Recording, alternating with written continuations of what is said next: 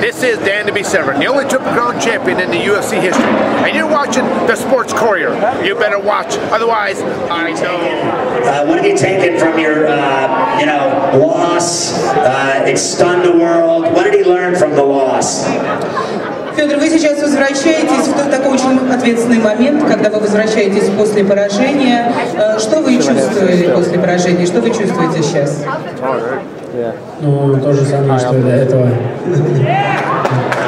Я особо не переживаю по этому поводу. Well, actually, I feel the same way as I felt before it, and I'm not really very worried or very nervous about that. So here you go. You got 7 other guys, badasses, heavyweights in this World Grand Prix. How does he eye going into this thing? To just take the whole tournament? Does he want to just win the tournament against these other great fighters?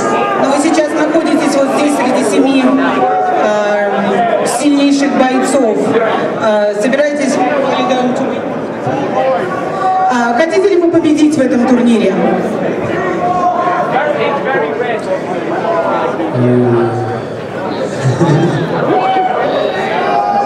Если Бог даст, будем сражаться за победу. Well, I will try my best to win if it is God's will. What does he think? Замечательный боец, очень уважительно отношусь к нему, видел его бои.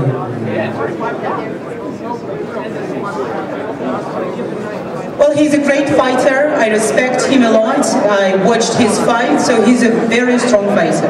The size of this guy, he's a beast. Does he worry about the size of this guy? Look at the size of this guy. Ну посмотри, какого он размера, просто как зверь какой-то. Не боишься ты вообще, что вот он такой большой?